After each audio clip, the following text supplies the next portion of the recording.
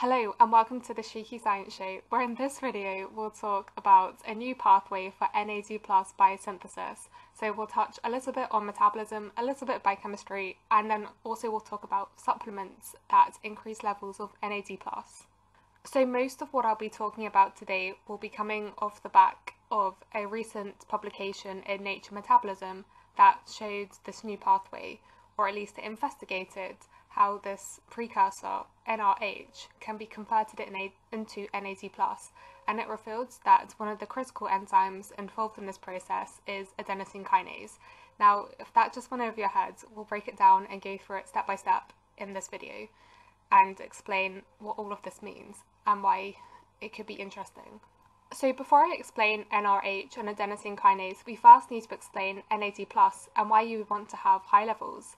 Well, you could argue that NAD+ is the most important molecule in the body, maybe with the exception of ATP, but without either of them, you're dead within 30 seconds. Now, I've mentioned this quote before on this channel, and so NAD is a really important cofactor in the body, and it's very abundant, and it has a lot of functions in the body, but it can be split down into two main functions. So this includes its role as a redox coenzyme, and secondly as a substrate for NAD-dependent enzymes. But the problem is NAD+ levels decline as we age. And so interestingly, studies have shown that by increasing these NAD+ levels actually extends the lifespan in yeast, worms and mice, and it protects against this age-associated decline that we do see in NAD, which is also associated with mitochondrial dysfunction, physical performance, loss of muscle regeneration, and decline in vision and other things you can see listed there. And so mechanisms to increase NAD+ level include supplements such as NR and NMN, which I've talked about previously in other videos, and in this video where I spoke about the link between NMN and improving fertility. But in this video we want to talk about an alternative to these precursors and instead talk about NRH, otherwise known as dihydronucleotide riboside. So to get a broader understanding of NAD metabolism, because it is quite complicated, first I'm going to just draw out a map of what we know so far about NAD+ metabolism. So NAD+ stands for nicotinamide adenine dinucleotide, and in the cell it's regularly converted between its oxidized form and NADH, which is its reduced form. And so, as I've already mentioned, two precursors, NR, nicotinamide riboside, and NMN, nicotinamide mononucleotide, are upstream of NAD+. In addition, NAD+ can also be salvaged from tryptophan in the cell. And so NAD+ is used up, as I've already mentioned, in a variety of reactions within the cell, and that mainly is regulated through sirtuins and PARP enzymes and also CD38. And that leads to the product NAM, or nicotinamide, and that can then be converted back to NMN, which can then regenerate NAD+. So these are the known pathways, but what we're going to talk about in this video is an alternative, potentially parallel pathway to also produce NAD+ from NRH, which is actually the reduced form of nicotinamide riboside NR. So we'll talk about how this happens and what's the evidence that's been found in this paper to support this, and how could this potentially be used in understanding the use of supplements. So firstly, what is NRH? So I've already kind of mentioned it's dihydronucleotide riboside. So it actually is just the reduced form of NR, which you might have heard about as being one of the main supplements for increasing NAD+ levels. So what actually started the study in the first place? Like, why did they start looking into this?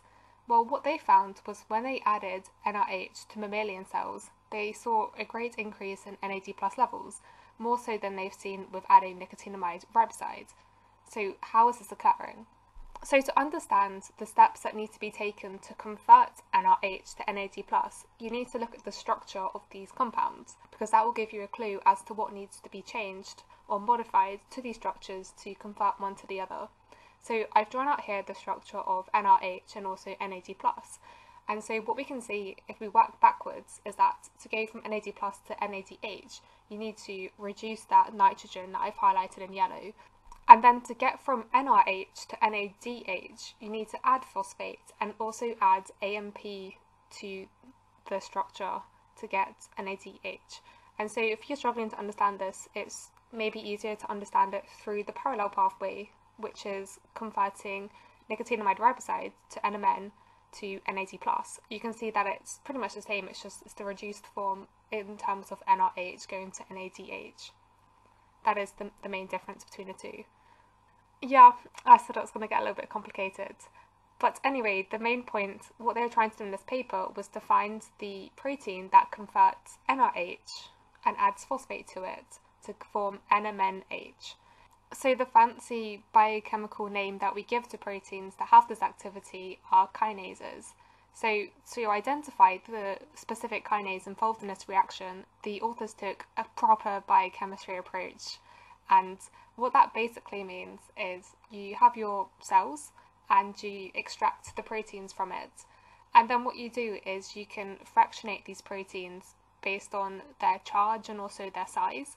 And then you can do an assay for each of these different fractions to see which one has the activity that we're looking for. In this case, the activity of converting NRH into NMNH. And so some of them have it, some of them don't. But it's the ones that do have the activity that you can then further examine and see exactly what proteins are in that fraction. And they did that in this case, and adenosine kinase was in the fraction. And I've skimmed over a lot of details, but they identified adenosine kinase in this manner. If you do want a little bit more details, just ask me in the comments and I'll try and explain a bit more. Anyway, to confirm that adenosine kinase is indeed the correct kinase responsible for this reaction, they then took two approaches to test this. So one of them was to take some cells that had, well, they're not expressing adenosine kinase, the gene's been knocked out. And so what you can see in the graph is that by knocking out adenosine kinase and then adding NRH, you don't get that increase in NAD+ levels that you can see in the normal cells. And the alternative approach they took was a pharmacological approach, and instead of knocking out adenosine kinase, they used an inhibitor, and that also had the effect of reducing the NAD+ levels that you can see I've indicated that with the pink highlighter. So these two approaches have both shown that adenosine kinase is critical for getting that increase in NAD+ levels when NRH is applied to the cells. So I feel like a summary is needed at this point to really explain why this is interesting and how this actually relates back to the big picture, that is NAD plus metabolism. So if we actually go back to the map that I drew out to begin with and fill in the knowledge that we now have, we know that NRH, through the activity of adenosine kinase, is converted to NMNH, and as already known in the literature, NMNH can be converted to NADH and NADH can be converted to NAD+. But the interesting thing is that adenosine kinase was already known about, and its main enzymatic reaction is converting adenosine into AMP. And this is interesting because AMP can be converted to ATP, adenosine triphosphate, which is the energy currency of a cell, and it's important for numerous reactions. And so these two compounds, NRH and adenosine, actually compete for the activity of the enzyme. And so this provides a further connection between ATP metabolism and NAD+ metabolism that are both critical for understanding energy use within a cell. So now we'll move on to what are the implications for NAD+ supplements. So as I said at the beginning of this video, a lot of people take NMN and NR as supplements to increase their NAD+ levels. But what's known is that NRH is actually superior at increasing the concentration of NAD+, so far based on in vitro studies. And this actually acts as a parallel pathway, as we've seen, compared to NR and NMN, because it uses the reduced forms. So one question is, could they potentially be used in combination, such that you get an enhanced effect by taking both NR and NRH as supplement? Or would NRH alone be a superior method that is safer?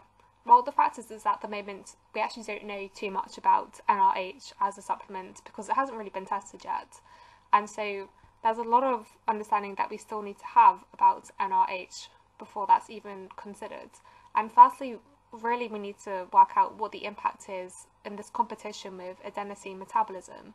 And then secondly, and apologies, this may cause further confusion, there's a potential link between methylation and homocysteine levels that I've mentioned before as being a potential risk with taking NMN or NR as NAD+ precursors, because one of the products, nicotinamide, gets methylated and this results in the production of homocysteine and also actually results in the production of adenosine. And as we said, adenosine is the substrate for adenosine kinase, which is involved in the NRH reaction. But that's a little bit of a sidetrack. Ignore it completely if you don't understand it. And then secondly, we know that NRH potentially could increase levels of NAD+ more so than nicotinamide riboside or NMN, but is really high levels a good thing? You know, too much of a good thing could be a bad thing. And then there's also the understanding of the pharmacokinetics and the solubility of NRH and the feasibility of it even being considered a supplement. And then just the icing on the cake, I don't think it's currently known how NRH even gets into the cell.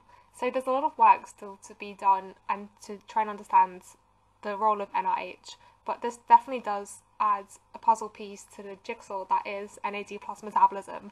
So I hope you've learned something, and I'm sorry if this was just crazy complicated. I do apologise. But anyway, as always, thanks for listening.